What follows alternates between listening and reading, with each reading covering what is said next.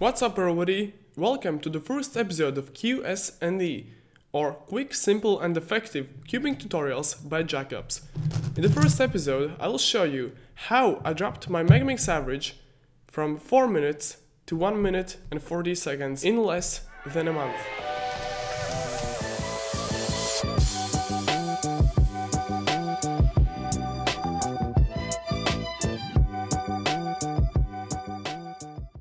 About 2 months ago, I was one of the worst Megaminx solvers in Latvia, even in the Baltic states. Every competition I attended and participated at, I got one of the last and often the very last place at a Megaminx event.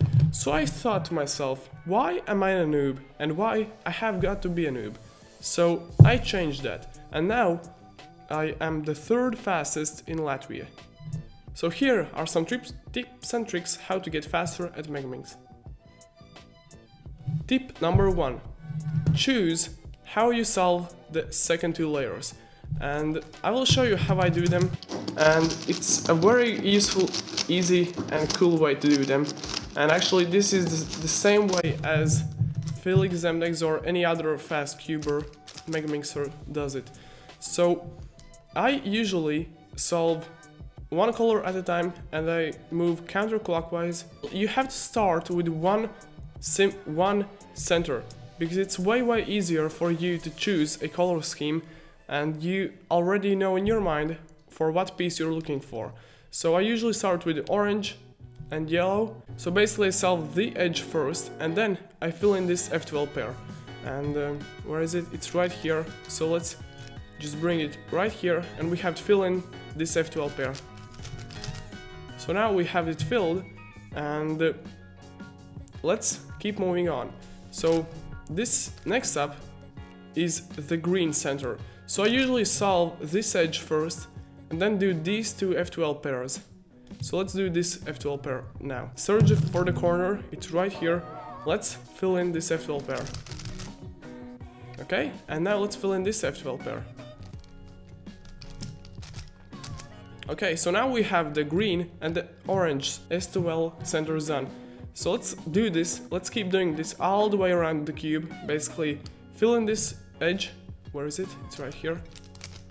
And solve this F12 pair and this F12 pair.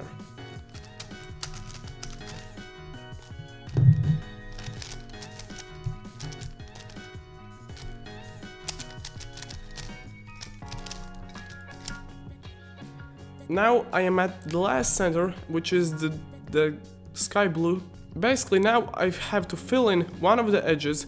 It's quite lucky case, wait. So as you can see, you just fill in one of the edges, then you do an F prime, or if you fill in this edge, you have to do an F. And I usually do an F prime and fill in this to this F12 pair. It's right here, so let's put it in. Then reverse your F prime or F.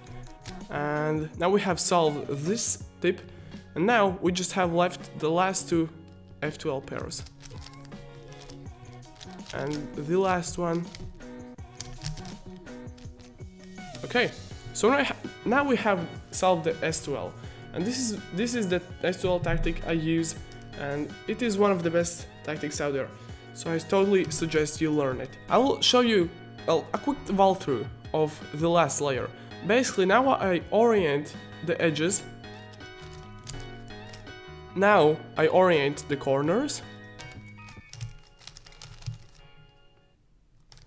Now I permute the edges. As you can see, these two are solved, the blue and the pink. So I have to do an algorithm to swap these three. And now we have permuted the edges. And the last step of all is to solve or permute the corners. And here we have these headlights and these headlights, and this piece must go to the left. So we do a following algorithm. And now we have solved the Megaminx. And I recommend to learn all of these algorithms from the Felix Zemdex website, cubeskills.com. And I will put that down in the description because it's the best website to learn Megaminx. So when you learn, if you learn the majority of the algorithms for the last layer, then you just got to grind. You have to just grind those solves, and your times will drop tremendously. You're going to notice your times drop by a minute or two, and yeah, that is what happened to me, and my times are still dropping, and I have done about 300 solves in the last 2 weeks, 3 weeks, and dropped my average using these tips from Cube Skills. Using the algorithms, I have dropped my average by like 2 minutes. I hope these tips worked for you, and other than that, I'll see you all next time.